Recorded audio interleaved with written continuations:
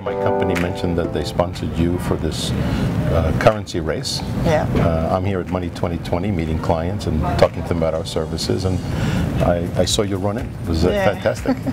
So iGTB sponsored me. It's like, what Correct. do you do within iGTB? I run the Americas. Yeah. iGTB is a global transaction banking arm of Intellect. Yeah. We're very well versed in the payment space, payments, liquidity, risk. Yeah. We sponsored Bitcoin because we're up for a challenge always. Our company currently does work with blockchain, but not so much yet with Bitcoin. We do a lot of work in the payment space and contextual banking and liquidity. Is blockchain a challenge for banks, for your clients? I think for most people, they're learning about it. It's a distributed ledger. It's something that people know a little bit about. They're starting to learn more and more about it. Yeah. Obviously, blockchain is tied very directly to Bitcoin because that's how they manage the transactions. Yeah, of course.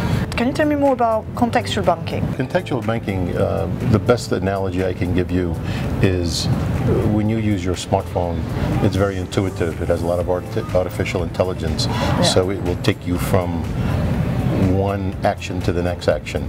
Within the payment space or liquidity, contextual banking allows the treasurer of a company to look at a screen and gather information from multiple sources and then take that information and use it very proactively, right? And some of it gives you information about what to do, the analysis of what is the best next action to do, and actually gives you recommendations.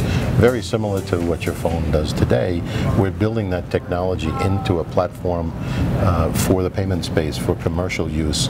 So we're designing this for banks, really for their end user, which is the corporate client. What is the benefit at the end for commercial? Well, I think the benefit at the end is, again, using the example of a treasurer, that they have a lot more information at their fingertips, can make decisions much quicker. There'll be situations where they'll, for example, be short in a currency or long. It'll help them with an investment or how to cover that shortfall. So there'll be many more opportunities for them to make the proper decisions. Now, for the bank's sake, it gives them the opportunity to also upsell or cross-sell a client, because many of the recommended activities that they may put to the client, if I'm the bank and you're my client and you need to do an intercompany loan, you may need to do that paperwork, and our company would provide that, the bank would provide that, or you may have to open up a new account. All of that becomes an intuitive activity within the system, and then all the activities are done online. And so have you got any customers in the US at the moment?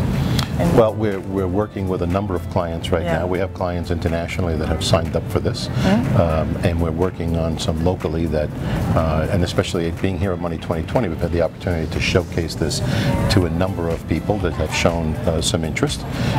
In addition to that, last week I was at AFP, the week before, that same week we had people at Cybos, so there's been a lot of visibility over the last 2.5 weeks, and people are showing the interest. The interesting thing about our contextual banking application, although we can do your payments and payments hub and orchestration and liquidity platforms, our user interface, which is a contextual banking piece, can be an overlay onto what exists in the bank's platforms today. Let's say you ran a company and you had bank accounts in Australia, bank accounts in London, you had bank accounts in the US, Canada, all over. Those bank accounts, that information can be pulled in. You become much more efficient. You know, this is an excellent tool for people that want to compete globally, that may not have the resources, and you know, this streamlines everything. Well, thanks. All right. Sure. Thanks for that. Congratulations on your race. Made it to Las Vegas. How cool is that?